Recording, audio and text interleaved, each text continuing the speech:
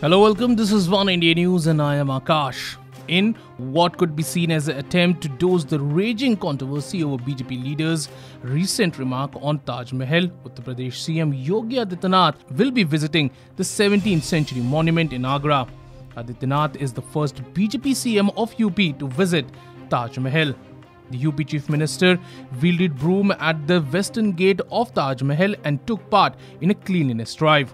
According to Adityanath's program, he will stay for half an hour at the grave of Shah Jahan and Mumtaz and will visit Shah Jahan Park nearby.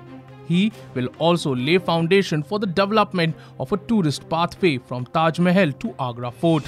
Adityanath's visit comes almost a week after BJP MLA Sangeet Som stirred a controversy by saying that Taj Mahal was built by traitors and was a blot on Indian culture. UP Minister Rita Bahuguna Joshi tried distancing the government from Som's remark and said that the views expressed by Som were personal.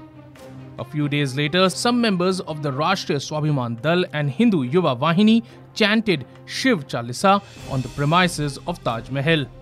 BJP MP Vinay Katiyar backed this and said that youths chanting Shiv Chalisa should not be condemned as Taj Mahal was once a Shiv temple. Several BJP leaders have in the past gone to state that Taj Mahal was in reality a temple. The UP Chief Minister has already declared that the state government will spend 370 crore rupees on the development plans aimed to promote tourism in the city of Taj. Well, that's all for now, but for more news and updates, log on to oneindia.com and please don't forget to like and share this video.